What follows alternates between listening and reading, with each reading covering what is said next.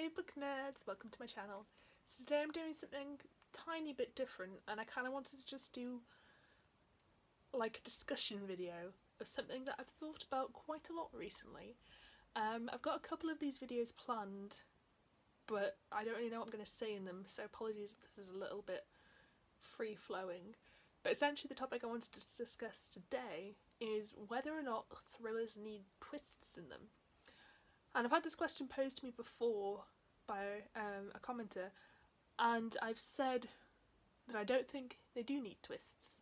And I stand by that to some extent, but I kind of wanted to explore the issue in more depth because most of the thrillers that I rate highly do indeed have twists in them, and I think a lot of people read thrillers to be surprised.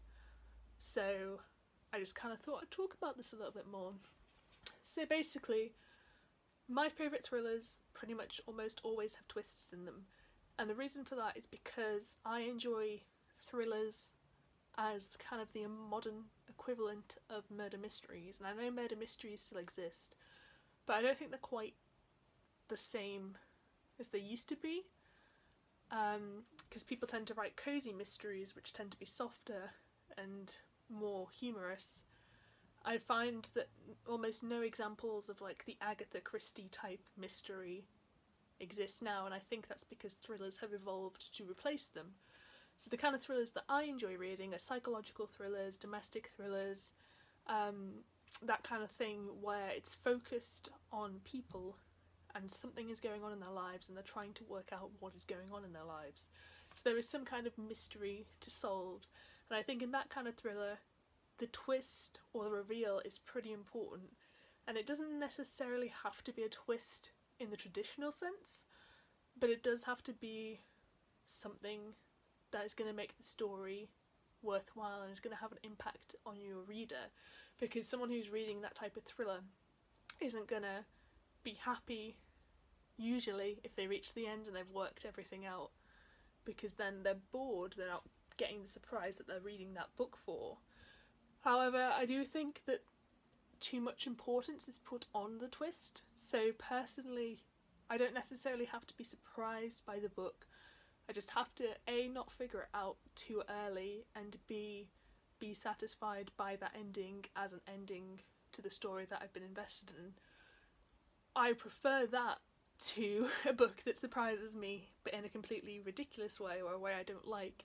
So when the twist is just so outlandish that you could never see it coming, and that's what the author's banking on, because then you are surprised, but you're surprised in a bad way. Twists where the story that comes before stops making sense because you weren't told certain aspects, or you know, just completely outlandish things happen. So those kind of twists I think are kind of more common, and I sort of blame Gone Girl for this. And I know it's not really, I mean, I'm sure before Gone Girl there were popular thriller books, but for me Gone Girl is like the mainstream thriller book that got loads and loads of people reading thrillers. And Gone Girl relies so heavily on its twist that without the twist there isn't a story. And I think I'm not particularly a fan of Gone Girl, I will say. I think I rated it about 3 stars, and I don't ever feel the need to reread it because the fact is that the story does rely on the twist. So I think Gone Girl kind of set the template for people wanting books that will surprise them, and that's kind of like, in my mind anyway, what started this desire to have a shocking twist above all else. And I got to thinking about police procedural thrillers, which I don't usually enjoy. I do enjoy some of them. The MJ Ardledge books are brilliant. The D.I. Helen Grace, I think is her name, are some of my favourite thrillers, but they do have surprises in, which I find my main problem with police procedurals is that they're not much of a murder mystery. The kind of focus is, it's weird because the focus is on the police trying to solve the crime, but because you're focusing on the police, you don't usually find a lot of focus on the characters that the crime is happening to. beyond kind of sensationalist, you know, are they in a serial killer trap or something like that. So with police procedurals, you can't have the same twist in them, because either you can see who the murderer is and you know that from the start and that's not the point of the book, or else the murderer is usually someone you don't know that well, and so you don't get that emotional impact of the twist. So I think with police procedurals the twist is much, much less important than in psychological and domestic thrillers, because I don't think people read those specifically to be surprised in the same way. Or at least I don't. And I don't know if that's why I enjoy police procedurals less, because I've been trying to explore that lately, and I think it is because the focus isn't necessarily on the people or the perpetrators of the crime beyond from a forensic police point of view. And from a police point of view, I'm not that interested in it. I come from the psychology point of view. Yeah, so I just kind of wanted to open this up to my audience, because I know a lot of people who comment on my videos and who I watch and stuff, they enjoy thrillers, and I kind of want to know what other people make of this, because no one I really know reads thrillers apart from my mum, and she reads them in a very much, her tastes are quite similar to mine, but she's much harsher. She will just dismiss a book if it doesn't have a good twist in it, whereas I tend to put more focus on the characters and writing, I think, than she does. And I'm not saying either approach is right or wrong. I think you can obviously read whatever you want to read, and if you only enjoy books that have twists in them, then that's perfectly valid. Like, that's your right as a person to enjoy that. But yeah, I don't know, I want to know what other people think about this, because it is an interesting question, and I do think thrillers focus a lot on twists, particularly in recent years.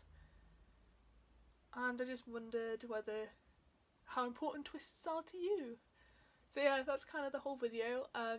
Not really my usual thing, but I want to hear what people think about this. I want to hear any discussion points you have. If you have any examples of thrillers that you've loved that don't have any twists in.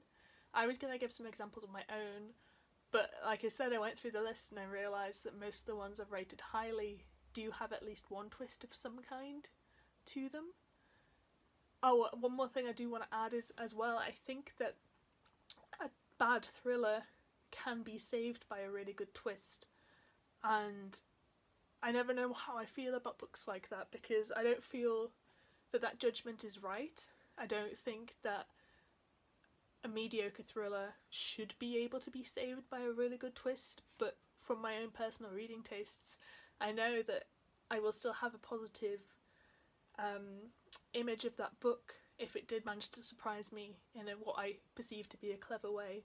So I'd like to throw that out there as well, whether you think there are books that you've read that you only like because of the twists, and if you think that's I don't want to say reasonable, because I think any way to judge a book is reasonable, but whether you feel comfortable with that within yourself, I guess, that you know that you rated that book highly because of the twist. But yeah, so that is everything. Thank you so much for watching this video. I hope you liked it. If you did, please give me a thumbs up, it helps me out massively. Yeah, I hope to see you next time.